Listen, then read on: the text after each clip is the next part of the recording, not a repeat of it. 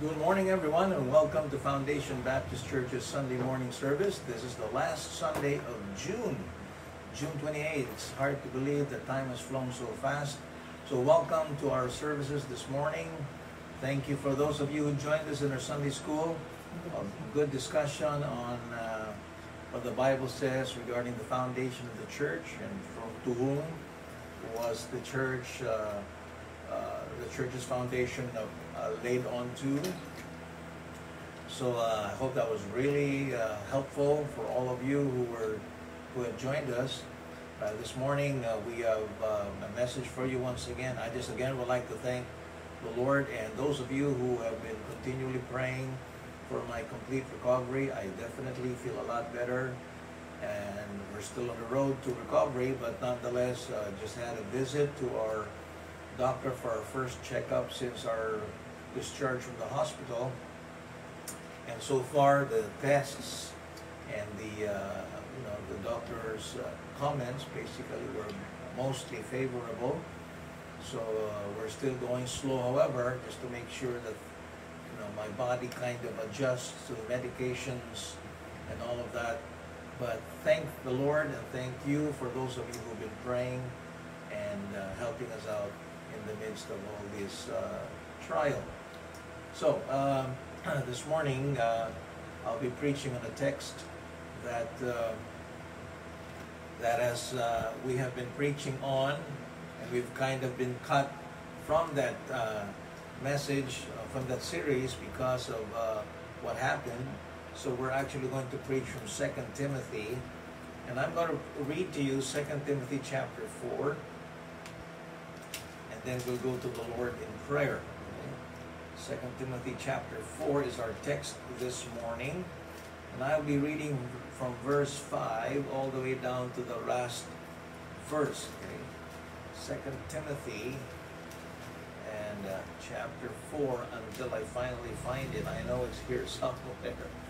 Thessalonians, Timothy.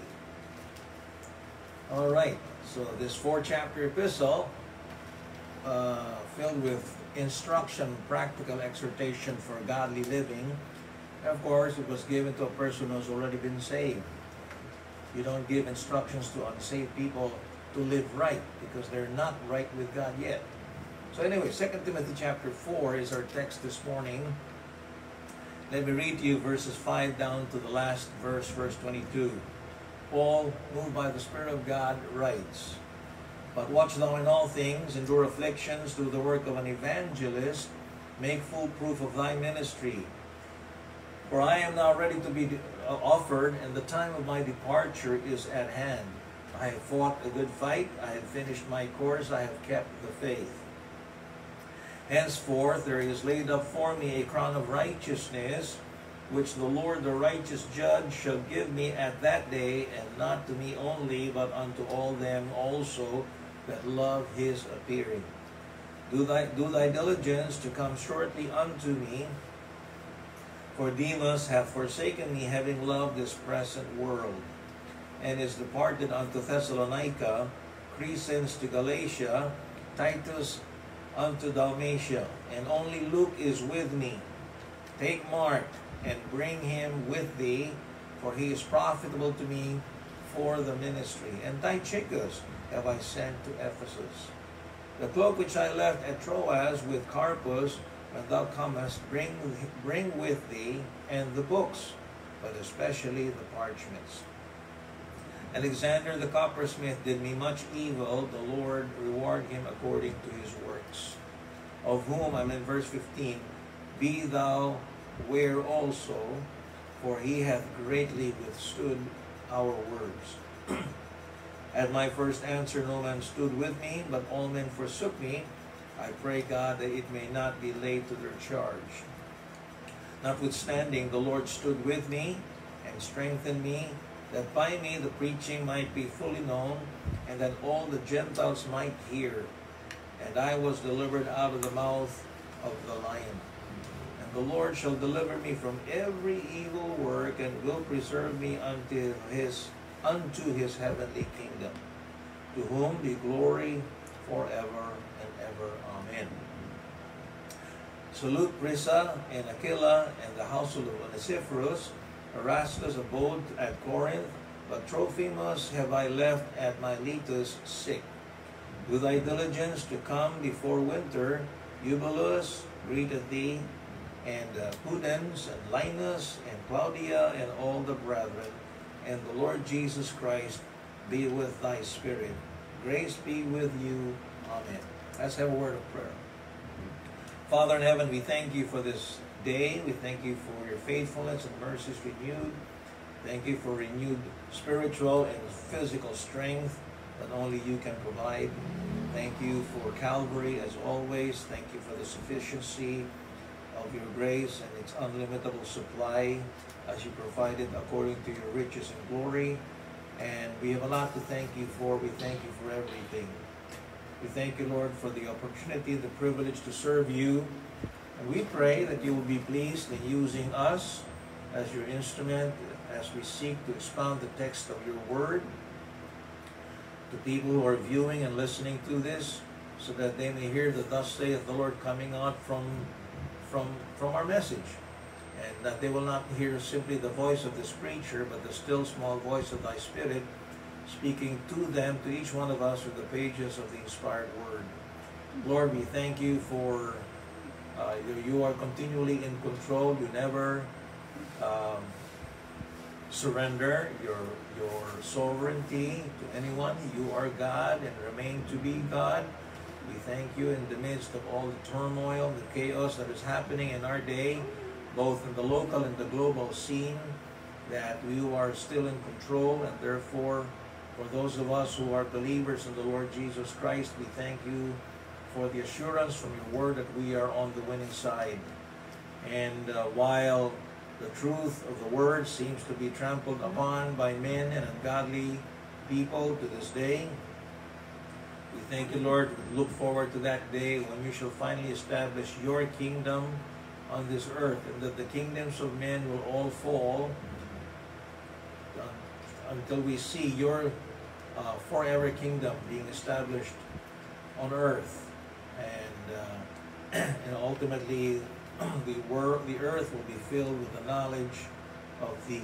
And what a joy that must be. What a blessed hope that every Christian has in the midst of things getting darker, the world getting bleaker, that even before the establishing of your kingdom, and that eventually your imminent return, the rapture, will ultimately take place. And therefore, for the meantime, we continue to pray for our leaders, for our policymakers, our government leaders, the frontliners, and all those who are out there helping to somehow put things in order, give us a society that is civil and the like. We pray first of all, from the president all the way to the smallest barangay councilor, policeman. We pray for their salvation.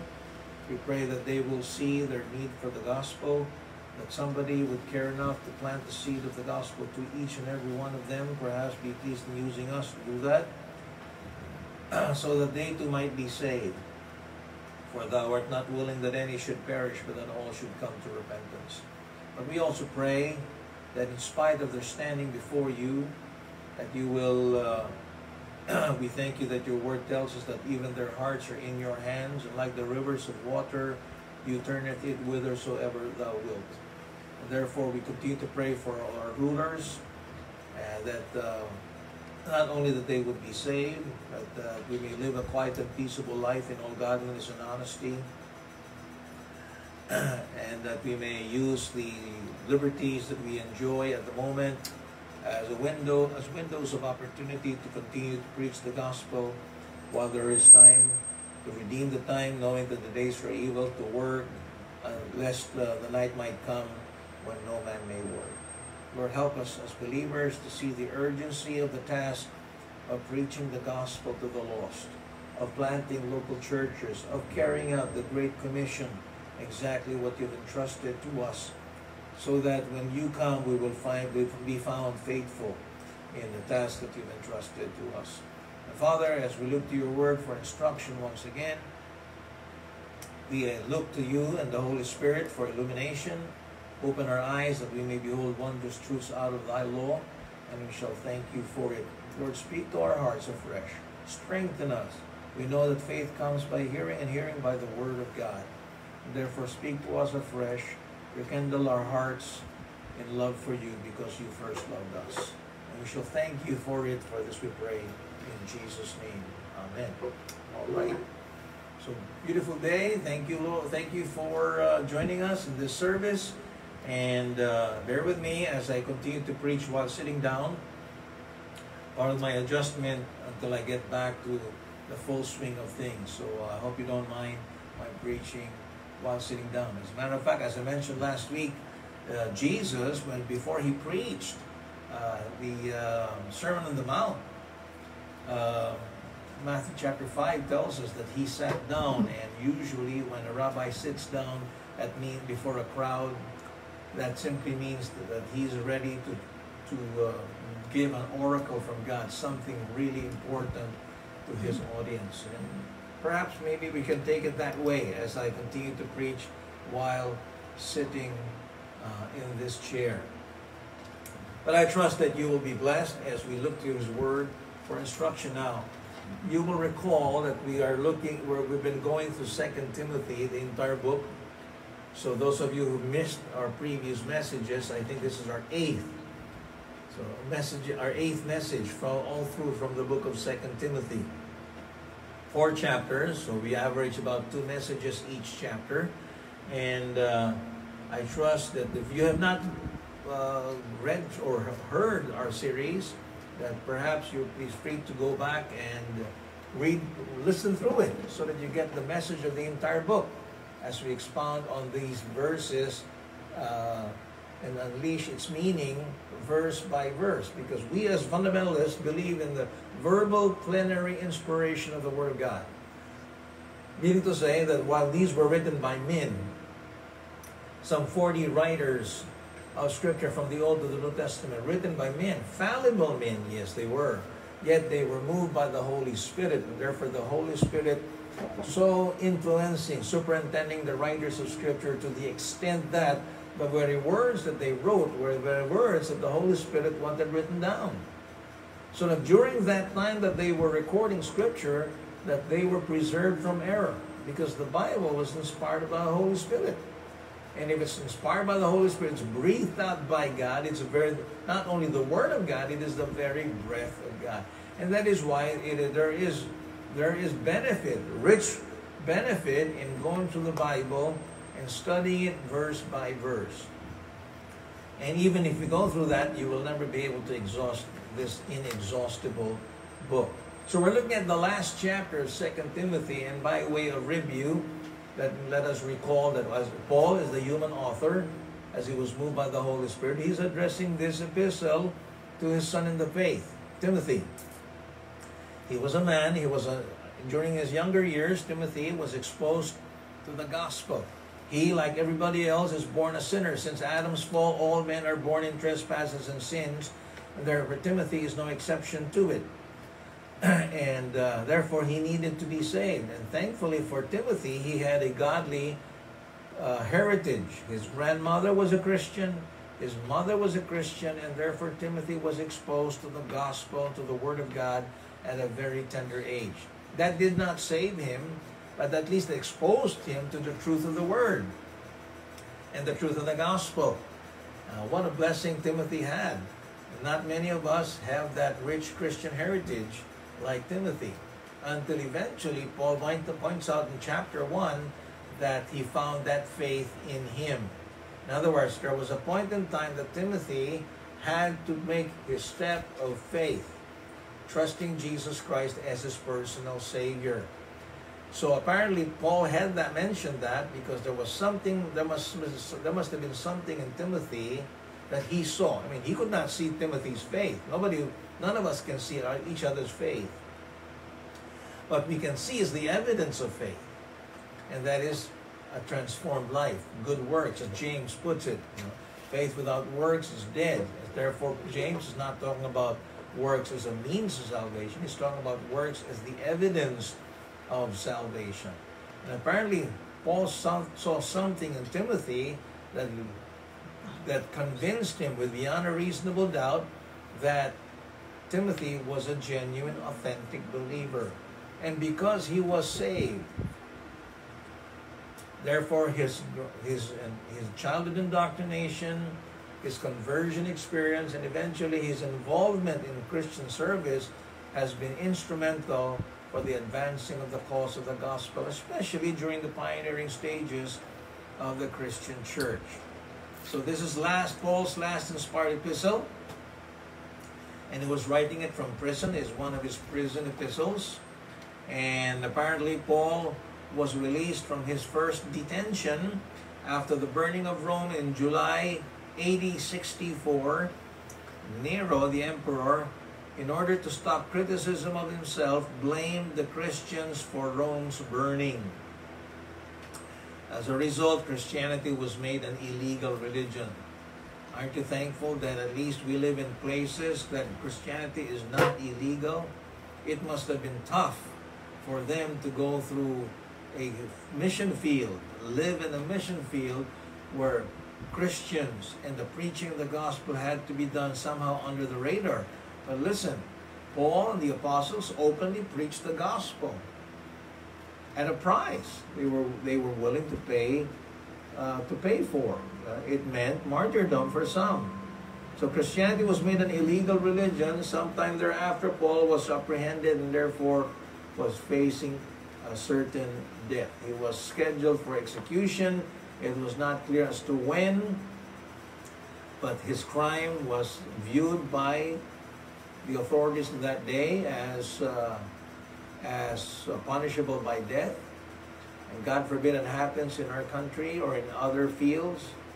But so here he writes 2 Timothy to his younger son in the faith, Timothy, because Paul was concerned about the next generation as he was about to pass out from the scene.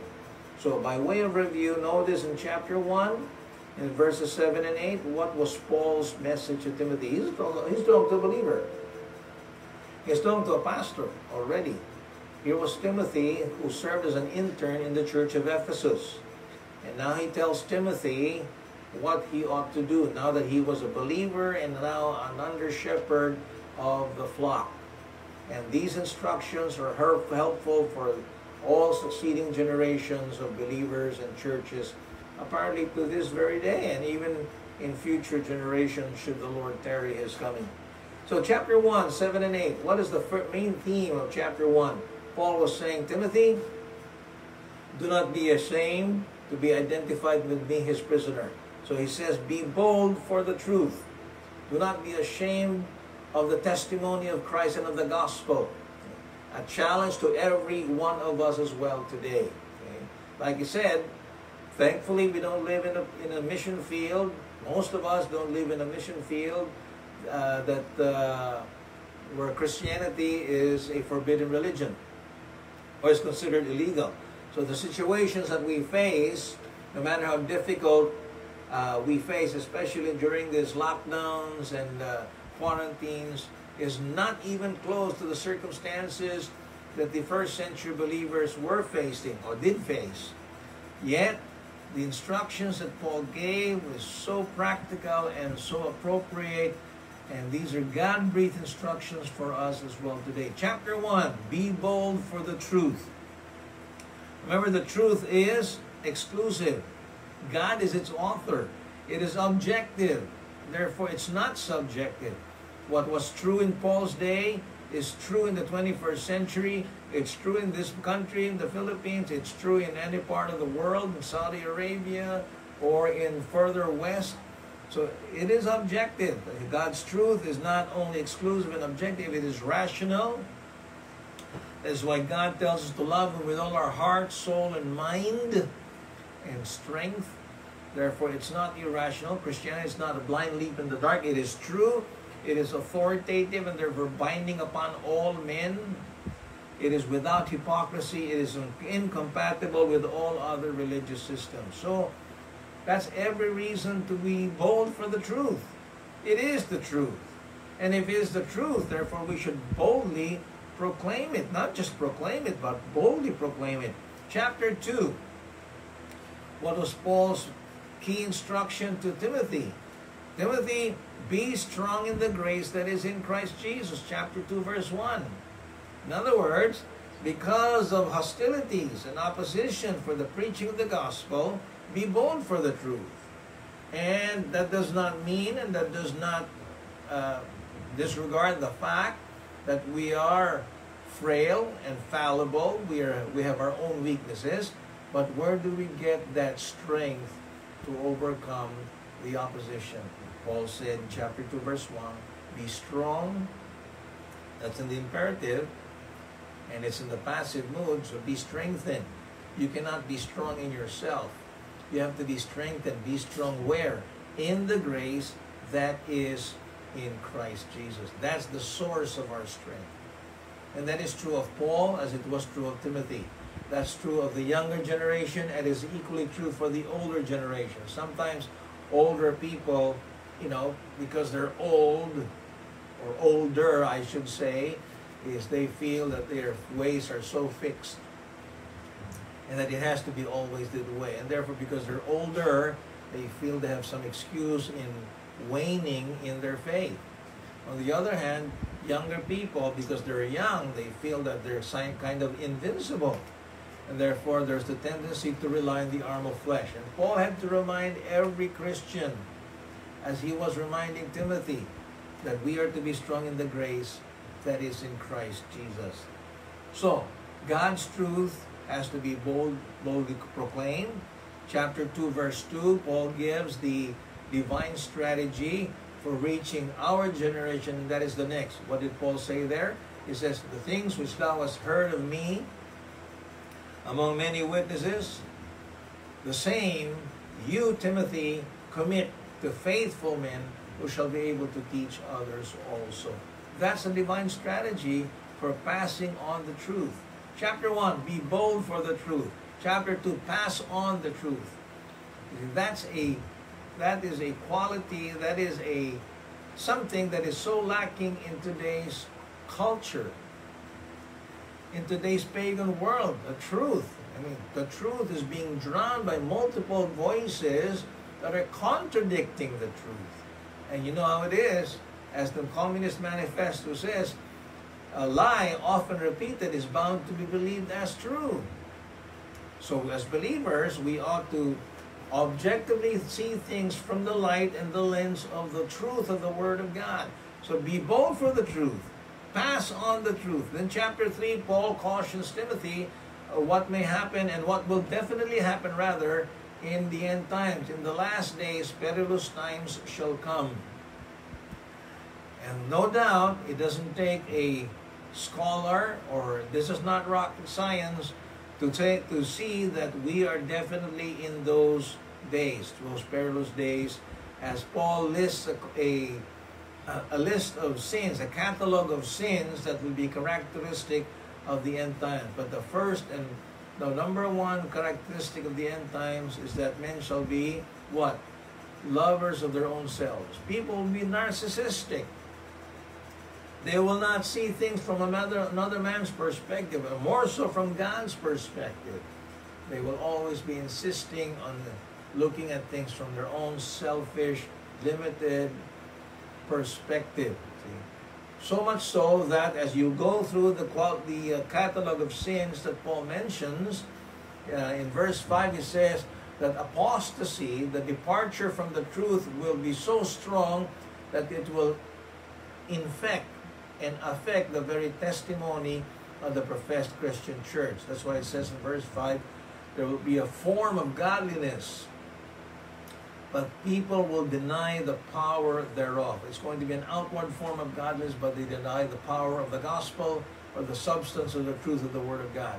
And what did Paul say? If there are churches that have departed from the faith, those last words there in verse 5, from such turn away. That's God's call, the Word of God's call for all believers. In churches that are departing from the truth, we should withstand the truth. And for us to be able to withstand the truth, first of all, once in spite preaching the Word of God, for instance, a church or denomination has been taken over by apostasy, what are we to do? Of course, we need to raise our voices, preach the truth. But the moment we begin to see that the truth is falling on deaf ears, Paul tells Titus, a man after the first and second admonition, a heretic, that is, after the first and second admonition, reject. So after warnings of the Word of God falling on deaf ears, there is no point in staying a church that has turned apostate. From such turn away, Paul says. So we are to withstand the truth. That's the theme of chapter 3. How do you withstand the truth? By turning away from apostasy and by abiding in the truth of the Word of God. Chapter 3, verses 15, 16, 17. That is why there, Paul reminds Timothy, my child, you've known the Holy Scriptures. It's able to make you wise unto salvation through faith in Christ.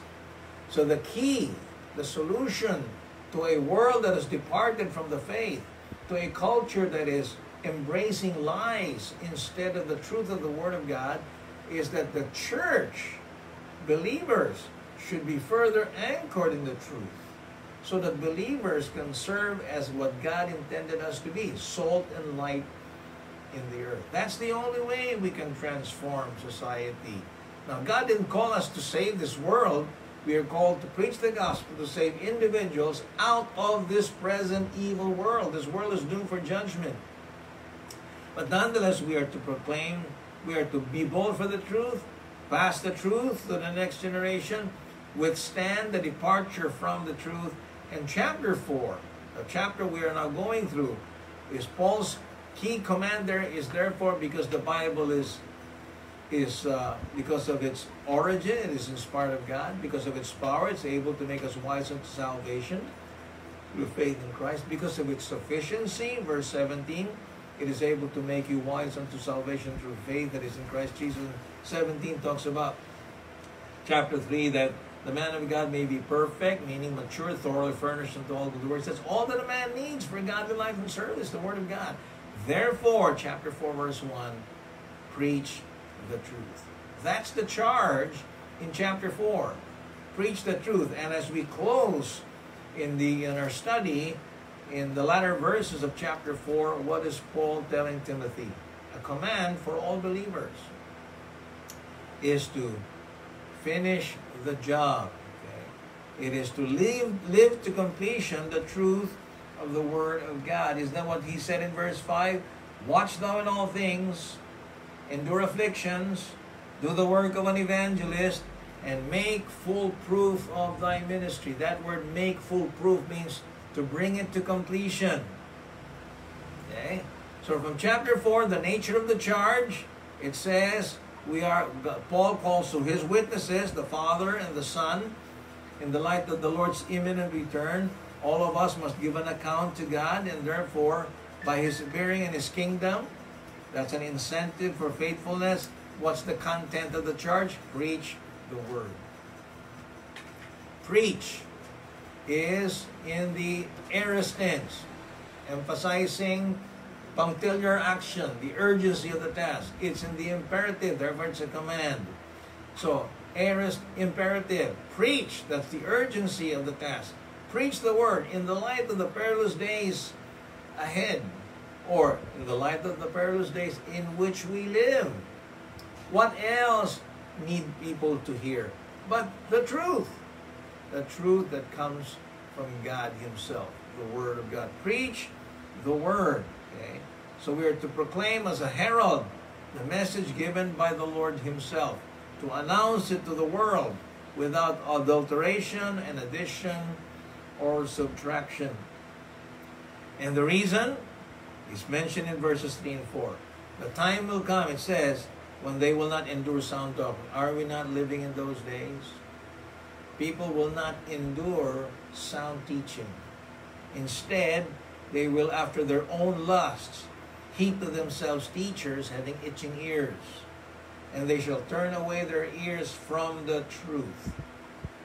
Sadly. And when you turn away your ears from the truth, you're bound to believe something else. If it's not the truth, these are myths, fables, as it says there, and they shall be turned unto fables. It's no longer truth. See, this is what the world needs to hear, the gospel. The world needs to hear a biblically coherent worldview, but it starts with them hearing the gospel and believing it. So that by believing in the Lord Jesus Christ, not only could they be saved, but by following Him, they begin to see what Jesus Himself taught and proclaimed as they go through the whole counsel of God. So that's how important it is. And that's the urgency that God has given us and placed on our shoulders as believers in this 21st century. Men will actively turn away their ears from hearing the truth. And when God's truth is rejected, the human mind invents a substitute. That's always the case. It turns to fables and myths. And those who turn away their ears from the truth leave themselves vulnerable to be turned aside by satanic influence. Do you know who was the author of false doctrine? 1 Timothy 4:1. Okay? The Spirit speaketh expressly that in the latter days men shall turn away from the faith. There will be a falling away. And they will give heed instead where? To seducing spirits and doctrines of demons or devils. Doctrines of devils. That's the genitive of source, meaning the doctrines are coming from devils. These are doctrines authored by demons. That's how serious the issue is. And this is how urgent the task is for us. So, in verse 5, he talks about the completion of the charge. Be sober. Be vigilant. Say, watch thou in all things. Be sober in all things. That's word watch. Be sober. That means to abstain from wine. It means to be sober-headed. To stay on the alert. To be watchful. To endure hardships. Okay. Timothy is urged to suffer with him. He must stand now. Timothy must stand alone, for Paul would soon be gone. Now let's face it. It's going to be tougher to live the Christian life as we approach the end times. We will not expect, global revivals. We will not expect mass conversions, but we can win them one by one, and we should be doing so, faithfully preaching the gospel. And then it says, do the work of an evangelist. Timothy's pastoral duties, Timothy was never to forget the unsaved. And that's true for all of us. While as pastor I'm concerned about feeding my flock, I should never neglect those who are outside the household of faith. They need to be hearing the gospel. So we should be concerned in announcing the gospel to them. And then it says in verse 5, make full proof of thy ministry. That means carry out to completion your ministry. No back jobs.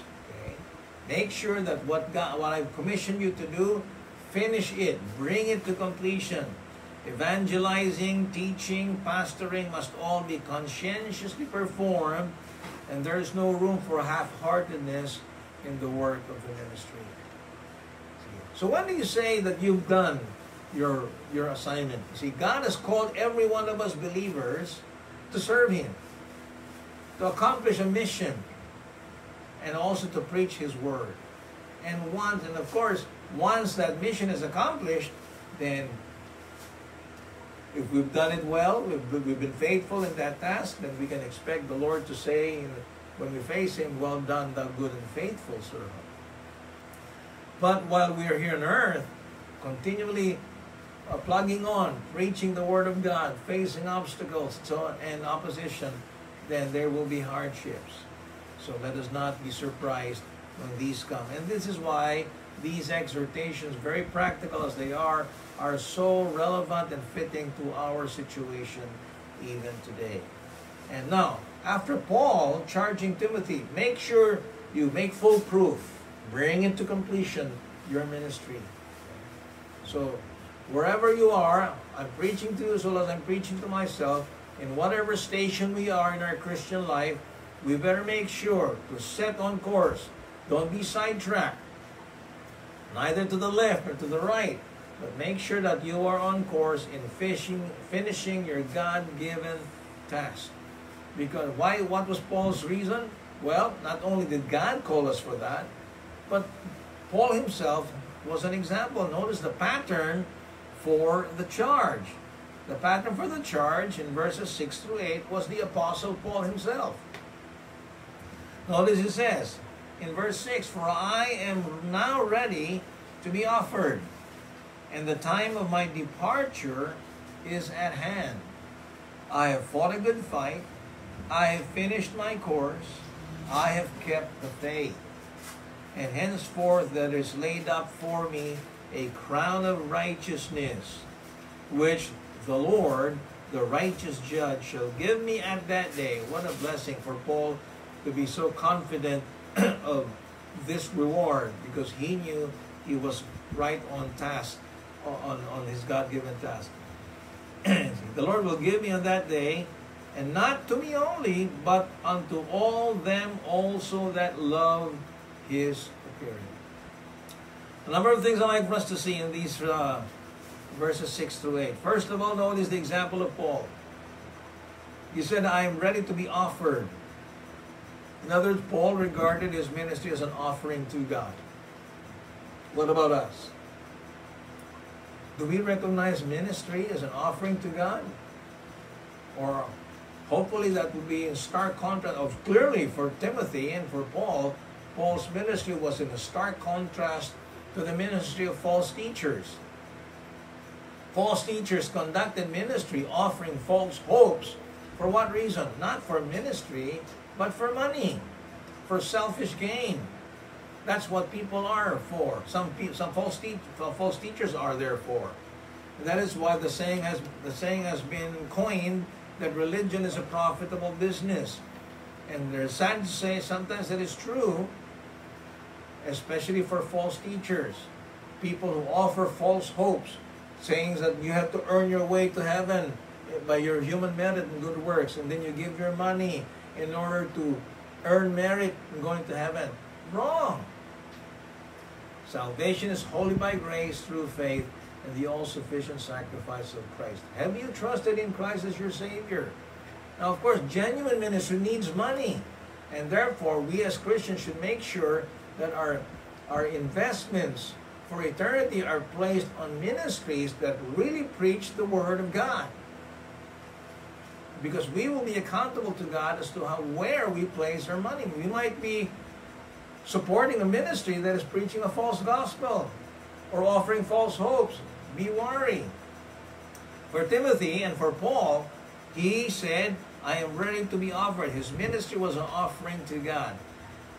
His approaching death, therefore, he saw it was to complete that sacrifice. He said, "I am now ready to be offered, and the time of my departure is at hand." Okay? So this word suggests the taking down of a tent. And here, this is a reference to his ultimate demise or death. Okay? And he says, "I have fought the good fight." You see, Christianity is not a bed of roses. It is not a walk in the park. Christianity is a fight. And it is a good fight. It is a fight of faith. And Paul says, "I have fought the good fight." Notice how Paul, with a joyful note, that he had spent his labors in the good fight in this contest called the Christian faith. And that's what Christianity is. I mean, Paul did not sugarcoat Christianity and say, "You know what, once you receive Christ as Savior, you will be living in a bed of roses." Wrong. Because you have the world that loves the darkness rather than light. You have your sinful nature the enemy within and Satan himself manipulating this world system to fit us into its mold. So it's going to be a battle, a fight. So you don't say, I didn't sign up for this. If you're a Christian for quite some time, you know that it is already a spiritual battle. And in case you didn't, you needed the reminders, here it is. Paul is reminding us of that. He wanted to end as well as he had begun. And what a tragedy when it happens that some Christians get disqualified from the ministry. Paul said in Acts 20:24, he wanted to finish his course and finish it with joy. And that's my prayer for myself. That's my prayer for my family. That's my prayer for each and every one of you. That each and every one of us who have trusted Christ our Savior will stay on course and finish our course. And not just finish it, but finish it with joy, as Acts 20:24, Paul stated it in that verse. So how are you doing? There will be obstacles. There will be opposition. There will be tough adversities. And sometimes martyrdom for some. But for Paul, it will be an offering offered to God, a fight, and he said it was a good fight, and it was a fight of faith. And that's why he wanted to finish, as I would like to finish my course, with joy. So hang on, Christian. Don't get carried away by the pressures of ministry or the opposition or people who want to thwart the truth. See, stay on course, because just like Paul, you can finish your course and finish it with joy. Don't allow the temptations of the world to disqualify you from ministries. Keep short accounts with God. I mean, none of us are still perfect, so keep short accounts with God. Make sure that you draw nigh to God and He will draw nigh to you. Resist the devil and he will flee from you. James puts it that way. So he says, I finished my course, I have kept the faith. That word kept is a military term. It means guarded. He guarded the faith. He preserved intact the faith. He made sure in the passing on of the truth of the Word of God, it was complete and intact. No delusion, no diminishing of the message. And that's exactly what should be doing. We should be aggressively proclaiming and accurately preaching the truth of the Word of God. The gospel needs to be defended against the attacks of false teachers and even of some brethren who compromise the truth. These are realities in ministry. Today, as it was in Paul's day, you will remember, aside from false teachers who were out to malign the ministry of the Apostle Paul and malign his character, there were in Galatians, Paul called them pseudo-adelphoi, false brethren. People who pose themselves Christians and are within Christian circles, and they were pseudo, false, fakes. And it's not surprising it will happen today. Remember, to the Philippians, Paul said, some preach Christ out of envy, wrong motivation. Some preach Christ out of strife, still wrong motivation. And of course, Paul did not condone that. But at least for Paul, that they're accountable to God. And he said, but for the important thing is Christ is preached. I rejoice. Paul did not rejoice that they were preaching in wrong motives. But Paul was rejoicing that Christ was being preached. At least that's the good thing that you can only get from those who preach for wrong motives.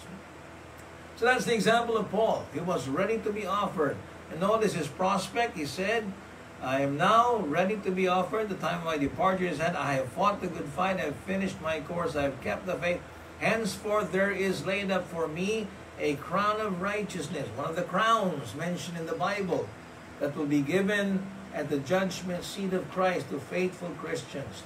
This crown, more specifically, the crown of righteousness, or the victor's crown, is a reward for pursuing practical righteousness that pleases God, particularly because Paul anticipated the Lord's any moment return.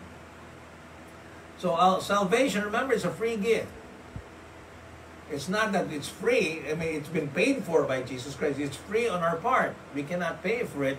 Christ had to pay for it with His blood. If you are a sinner just like everybody else and you're not yet saved, we urge you to come to trust in Christ.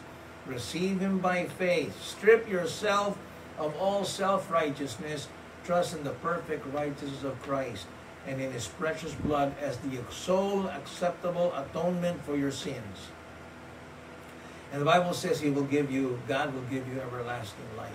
Salvation has been paid for by Christ. In the sense, it is free. It's a free gift. Received through faith in Christ. However, rewards are going to be given at the judgment seat for faithful believers. So God rewards faithfulness.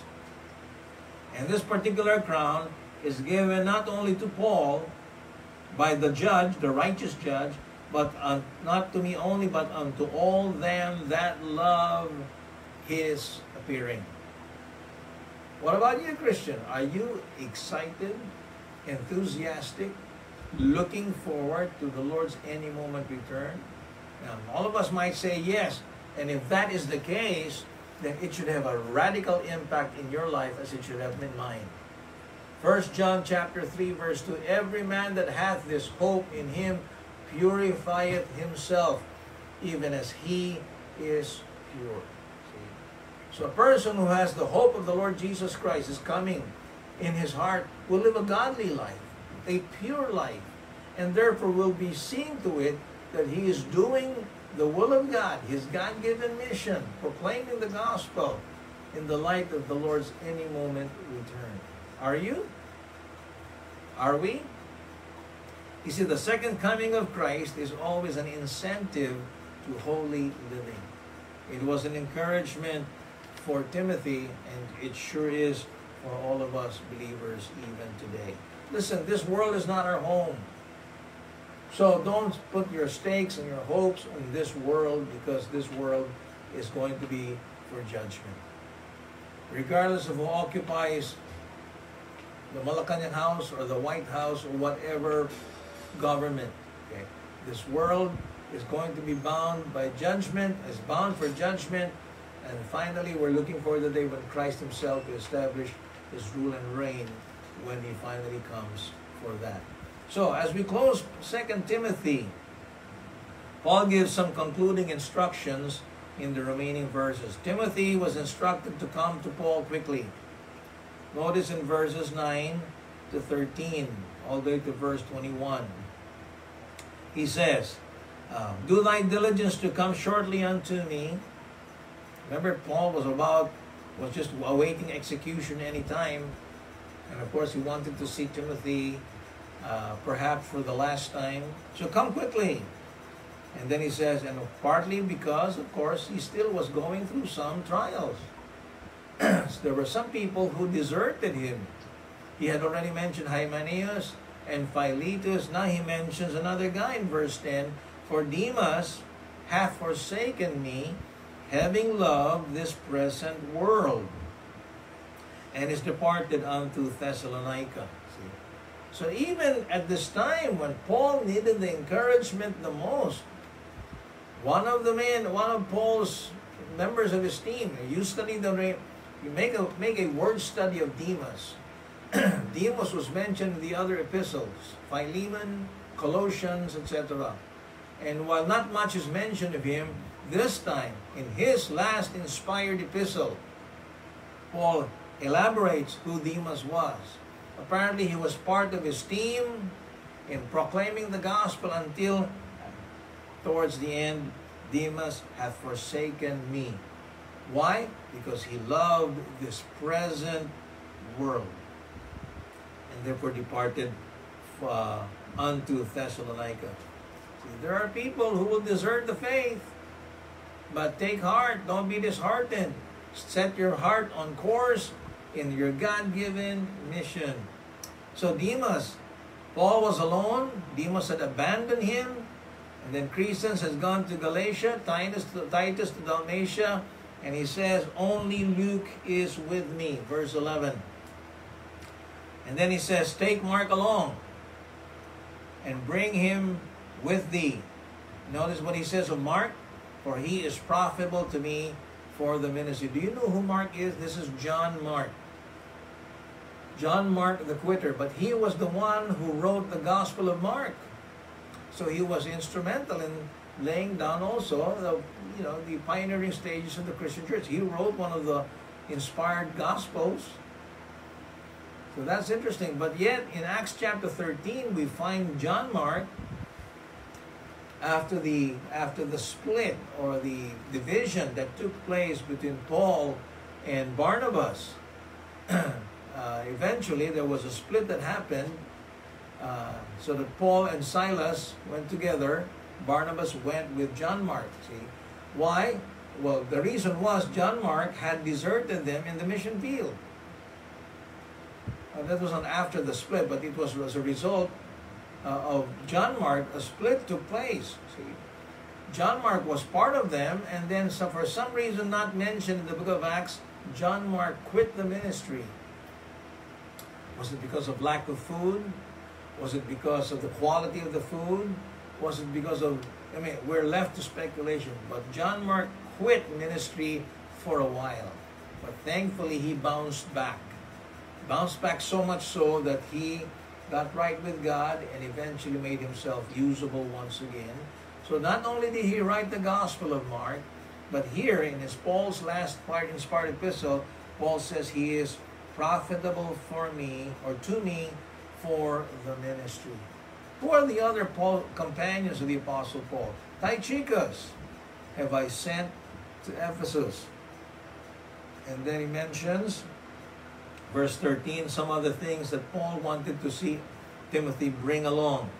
He said, so Timothy's place at Ephesus was to be supplied by Tychicus, one of Paul's associates,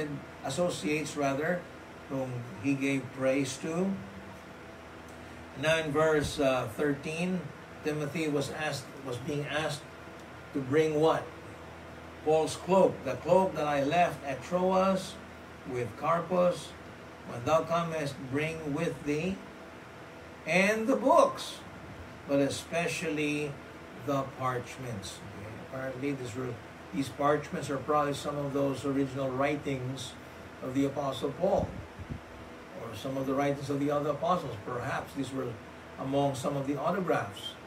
Or what about the books? Well, apparently Paul never lost interest in his studies. And it should be true of every preacher of the Word. Okay? Studying the Word of God and studying the books is needed in order to provide quality preaching. And if you as a Christian, you may not even be in pastoral ministry or preaching ministry, but all of us have been called to preach the gospel. So if you want to be equipped in order to preach the Word of God with clarity and substantiated with scripture and history and illustration and all that, certainly studying is important. It will add quality to your preaching. And furthermore, verses 14 and 15, he mentioned another one of his deserters. Verse 14, Alexander the coppersmith did me much evil. The Lord reward him according to his works. So this is another Alexander compared to the other Alexanders in the New Testament. And Paul knew that God would render him his due reward.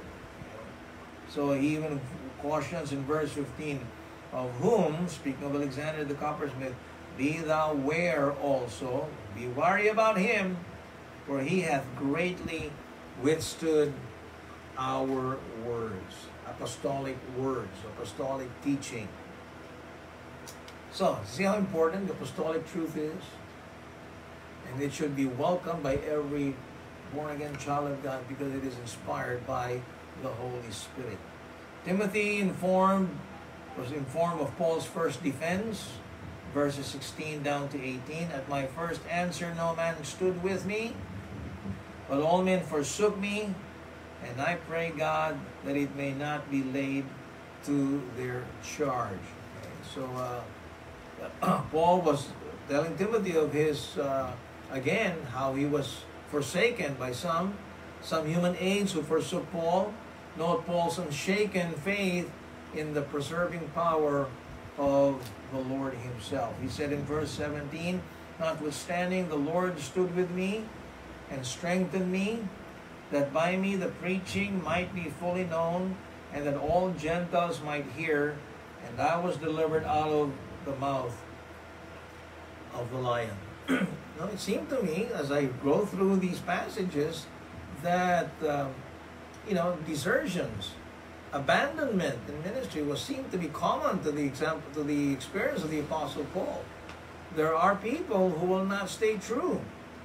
And even if that be the case, we ought to stay true, because like Paul, he relied on the preserving power of the Lord himself.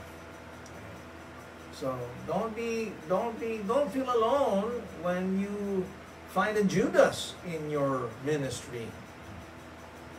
Don't wallow in self-pity, because other godly men have gone through the same. Of course, I know sometimes it's easier said than done. But just like Paul, our strength will come from the Lord himself. So, Paul gives his greetings to some of his friends. He says in verse 19, salute Prisca and Aquila. This is godly couple, Christian couple. They were matured in the faith. They were instrumental even instructing and equipping. Remember Apollos, who was very eloquent, but they thought that he needed some more equipping. Priscilla and Aquila was a godly couple among the believers of the first century. And then the household of Onesiphorus.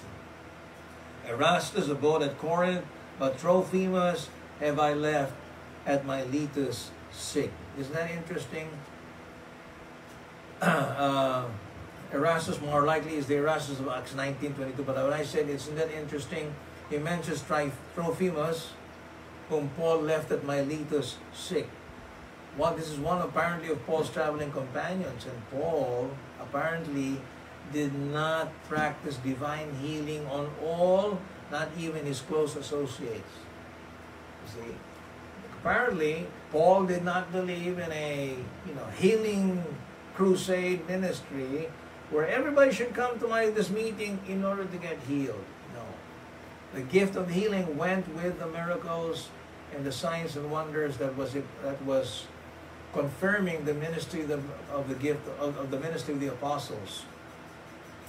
And even if they had the gift of signs and wonders, Paul did not see that it was necessary to heal everybody, even among his companions, because sometimes it is God's will for us to be ill. Because it is in most of those times, sometimes we realize that strength is made perfect in weakness. So he will move on in the conclusion of his epistle. He says, do thy diligence to come before winter. Eubulus greeteth thee, Pudens, Linus, Claudia, and all the brethren. These are the brethren who brought real encouragement to the Apostle Paul, in contrast, of course, to those who have deserted him. And he closes his wonderful epistle, his last inspired epistle, by saying, the Lord Jesus Christ be with thy spirit. Grace be with you. Amen. What a blessed epistle that is. And I challenge you, go through the message of the entire book, because it is really a message that is needed today. The truth of the Word of God. See, that every Christian, every believer should not be ashamed of. You remember, be bold for the truth. If we don't speak the truth, then who will? If believers don't. I mean, false teachers and people who have a warped ideology, warped worldview are the ones out there voicing out their error. And sometimes, some of them, in fact most of them, deliberately do it to deceive. Isn't that what Paul said? They are deceived themselves, and they are deceivers, and they themselves are being deceived. So be bold for the truth. Second, we need to pass on the truth. Third, we have to withstand the departure from the truth, the apostasy of which we are living in. And therefore, we are to preach the truth until we finish the job. By the grace of God, it is my prayer for myself, my family, our church people, and those of you, the rest of you are listening to this message or watching it. I'm praying that every one of us will finish our course. Not be disqualified, but stay on course and finish it with joy. Is that your prayer? That is mine for myself, and I'd like to pray for you as well. So why don't you join with me in prayer as we close our study of 2 Timothy. Our Father, thank you for the wonderful message of 2 Timothy. Thank you for the life of the Apostle Paul and of Timothy.